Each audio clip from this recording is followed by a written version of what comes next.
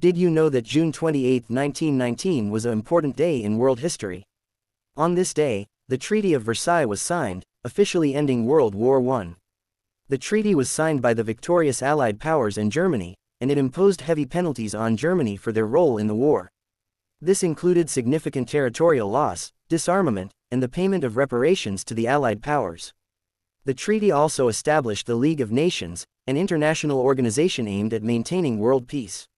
While the Treaty of Versailles was meant to bring an end to the war, it also set the stage for future conflicts, including World War II.